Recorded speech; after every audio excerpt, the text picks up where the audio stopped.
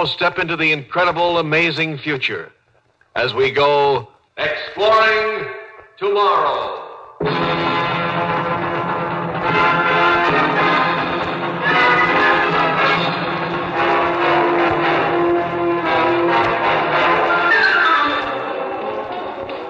And now here is your guide to these adventures of the mind, John Campbell, Jr. For many years, a lot of us have been interested in considering the possibilities of meeting other life forms, other intelligent beings from other stars. Now, if there is life out there, some form of life, and remember, it may be beyond our most far-fetched imaginations.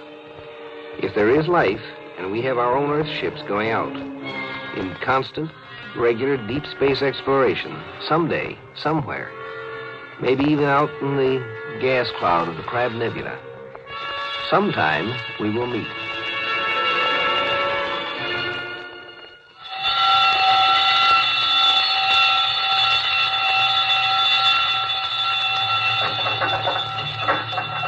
Step it up.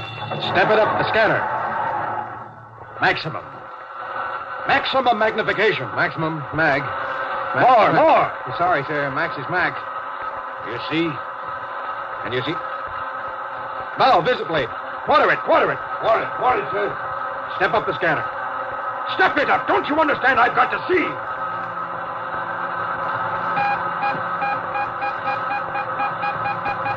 Nothing. According to the reading, Captain, nothing, sir.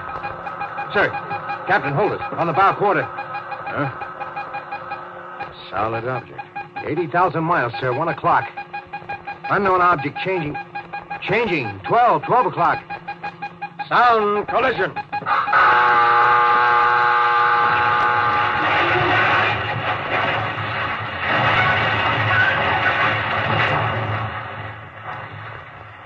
Make ready, Mr. Dort. Now hear this. The captain will now address the ship. First, you've heard the collision alarm. You will all now take action stations. Man all weapons. Condition of extreme alert. Red. I repeat, red in all departments. Instrumentation tells us there is an unknown solid object less than 80,000 miles dead as we go. There is a locator beam on us.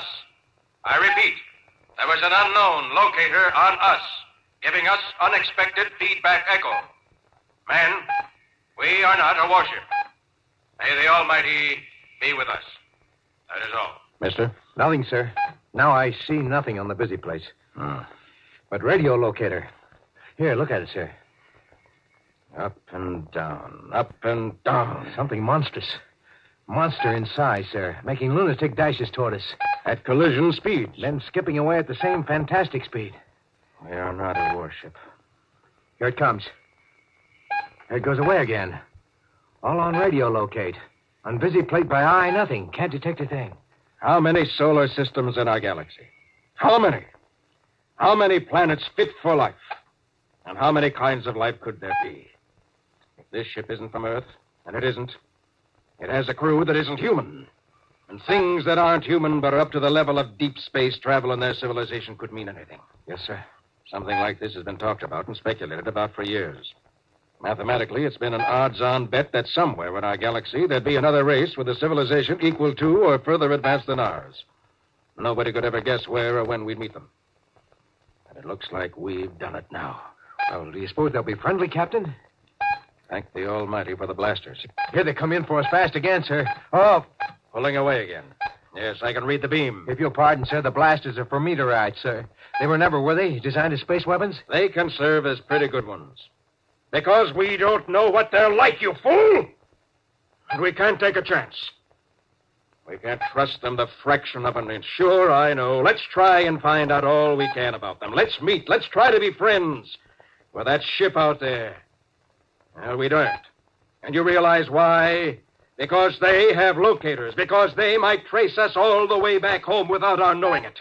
And we can't risk a non-human race knowing where Earth is unless we're sure of them. And how can we be sure? Do you know, Mr. Dort? Do you know, Mr. Dort, with your sentimental Pollyanna slush pile that calls itself your brain, your mind? Unidentified object retreating against our locator, sir. Back and forth. Back and forth, the game goes on. They're afraid. We're afraid. Oh, sure. They could come to trade, of course. Import, export. That wouldn't hurt. Or maybe these creatures will be aesthetic marvels, nice and friendly and polite, and underneath the Tojo type. But am I going to risk the possible future of the human race on a guess that it's safe to trust them? The one thing I won't risk is having them know how to find Earth. Either I know they can't follow me or I don't go home. And they probably feel the same way. Ready to ship for supplemental command. There, sir. By sight, on the visiplate. I see it. For the first time by eye. It's a small No, sir. It's bigger and bigger. bulb. Bulbous shape, like a pear. Headed for us at extremely high acceleration, sir. Hard about. Hard about, sir. Put us about! Put us about! He's crossing the T. Dort, patch me a relay. Put a relay key to the blasters. Direct to the blasters under my hand. This is the captain. Ready, blasters. Collision course with unidentified space object. Maximum power. Ready, blasters, section 1. This is it, men.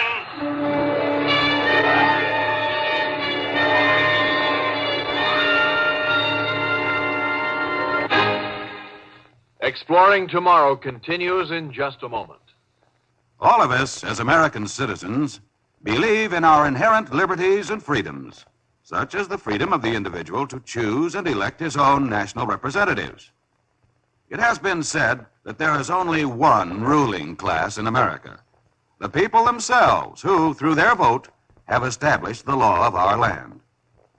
The real importance of this freedom depends on our accepting the responsibility not only to know what we are voting for or against, but also to choose our leaders for the best interests of the nation. So, accept your responsibility and ensure your freedom. 2 spaceships, 2 scientific expeditions, each uncountable miles from their own home. One from Earth, one from where? The other ship stopped, Captain. Cut power. Quite stationary, sir. Captain to crew. Steady as you are. Unidentified space object, now stationary. Do not fire. I repeat, fire only on command. This is a trick. You will fire only on command from myself and only when verified. As you are. Stop dead, sir. They are. Dead for sure. Have a look. How far do you make them? Range 20 miles, Captain. Now they're sending modulated shortwave at us, sir. Frequency modulated? Yes, sir. Yes, I see your needle. Apparently a signal. Not enough power to do any harm. Look up in the left bow visiplate, sir. There's something now. Yes, I see movement on the outside of their hull. Their coal black hull. We shine like a mirror. Did you ever hear of a jet black spaceship, mister? We want to reflect the sun. Perhaps they... Want or need to absorb heat from a passing sun. Yeah, I know. Now, what's that thing? Small, round, whatever it is, it's coming out of the side of the ship. Watch. Huh? You're dripping sweat on your instruments. Oh, I'm sorry, sir. Yes, I realize what they're up to. If they sent anything toward us, it might seem a projectile or a bomb. So they come close, let out a lifeboat, and go away again. Figure we can send a boat or a man to make contact without risking our whole ship, too. Captain, that means they think... Pretty much as we do. Yes, I'm glad that finally occurred to you. Mr. Dort, by law of Space Command, I'm not allowed to leave my ship except to jettison. Mr. Dort, this is not an order. No, sir. And would you care to go out and look the thing over, whatever it is? The alien ship continued to retreat. 40, 80, 400 miles. It came to a stop and hung out there, waiting. Earthman Tommy Dort, climbing into his atomic-driven spacesuit inside the airlock, heard this mileage report and felt safer, but just a little bit safer. For if the unknown black space intruder had stopped its retreat at 400 miles, he reasoned it might not have weapons effective at a greater distance. But Tommy felt lonely, and a little expendable, speeding toward that tiny black dot which hung in the incredible brightness of the star gas.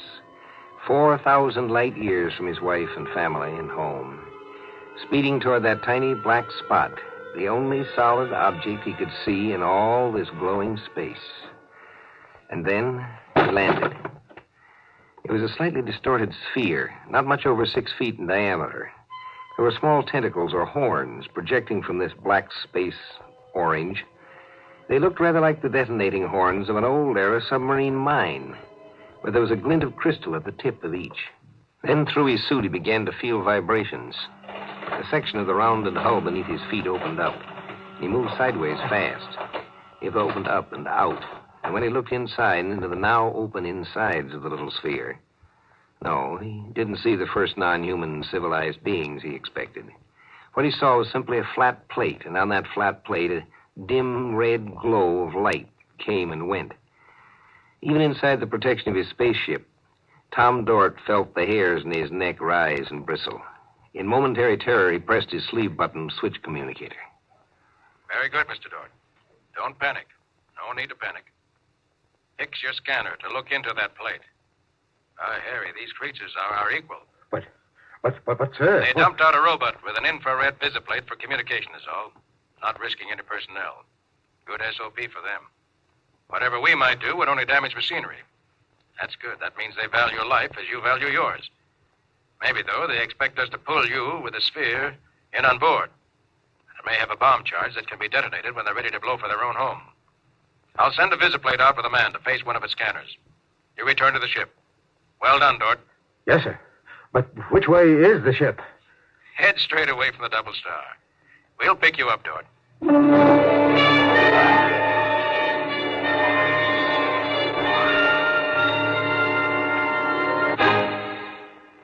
A tiny black bulbous robot floated in space between 2 spaceships, ours and theirs. It represented a culture, theirs, which was at least up to ours. Now our 2 races could be friends. We could also be deadly enemies. We were a monstrous menace to them, and they to us. And the only safe thing to do with a menace is, of course, to destroy it. This truce. Weeks and weeks. It's starting to get the crew. Mr. Dort. I'm busy. Still calculating, Captain. Let's see. Where was I in thinking? How do we establish friendship without risk of treachery? Friendship is based upon confidence. Or is it? Can confidence be established on a foundation of necessarily complete distrust? If you can be patient a bit longer, sir, I think I've figured out a way we can talk their language. I mean communicate. Since they seem to be stone deaf. You can? I think, sir. You can? I believe now, sir, we can say almost anything we wish to them and understand what they say back. But, of course, sir, you'll never be able to know how much of what they say is the truth. Well, neither will they about us. Go on, mister. Well, I've managed to hook up what amounts to a mechanical translator. We showed them our recorder in the vision plates, and they showed us theirs. They record the FM direct, I think. Now, they don't use sound at all, even in speech. My guess is, sir, that they use microwaves for what you might call person-to-person conversation. I think they make shortwave trains as we make sounds. Telepathy? Yes, sir. I think, sir. I'm ready if you are. If you are, that is, prepared to talk with their skipper. Turn on your mechanical translator.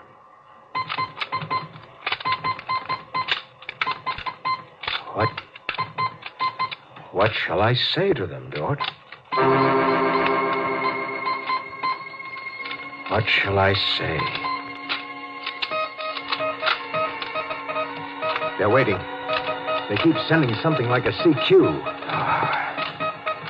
They're oxygen breathers, sir, and they appear not too dissimilar in certain ways. I'm sure I detected signs of irony. Irony? I mean, sir, that implies humor. In other words, sir, I think they could be likable. All right. Send this. Hi, sir. They're acting suspicious. All right. Say, the appropriate things about this first contact of 2 dissimilar but civilized races. And of my hopes that a friendly intercourse between the two peoples will result. Excuse me, what appropriate things? Oh, just a second, sir.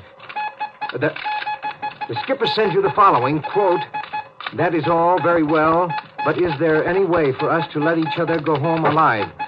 I would be happy to hear of such a way if you can contrive one.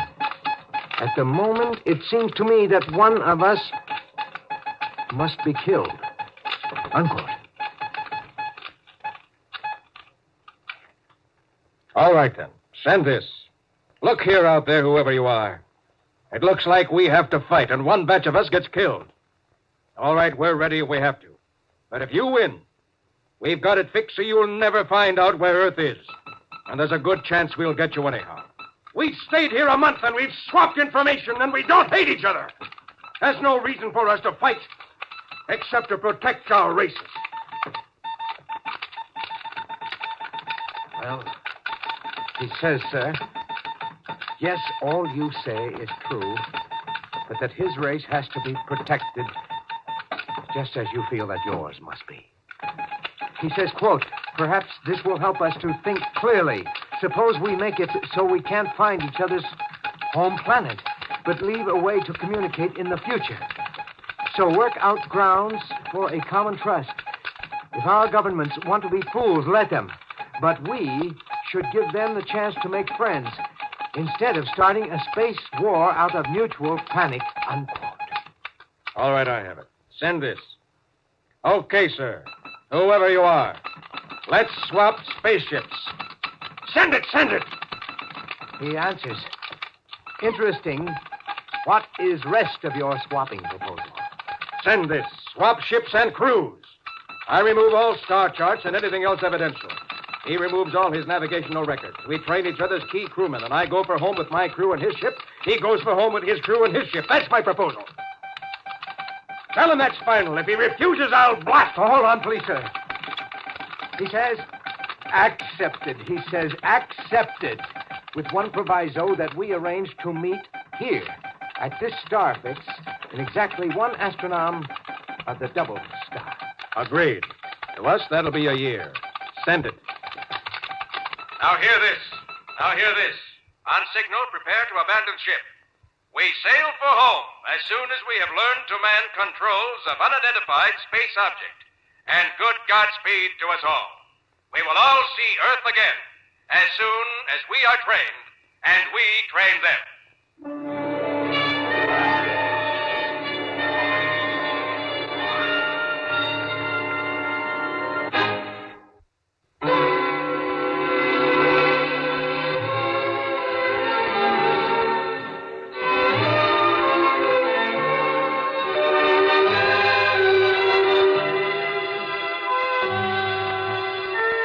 There's a hidden assumption in the story we just heard that any intelligent entity can and may lie.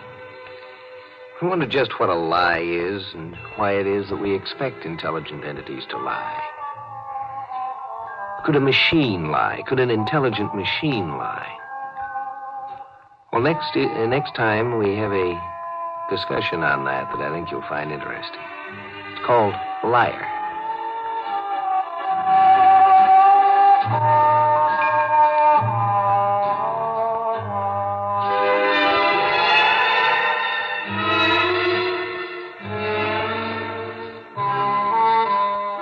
Join us for a fascinating adventure in Exploring Tomorrow. Heard in our cast tonight were Lon Clark and Lawson Zerbe. Script was by Murray Leinster, adapted by Peter Irving. Produced and directed by Sanford Marshall here in New York. Bill Maher speaking.